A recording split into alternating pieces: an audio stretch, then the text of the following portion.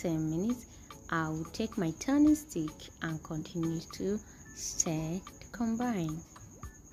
And then after stirring it for 2 minutes, it's almost ready, but not yet ready. So at this point, I will add my already whisked eggs and allow to cook on a low flame for 10 to 15 minutes.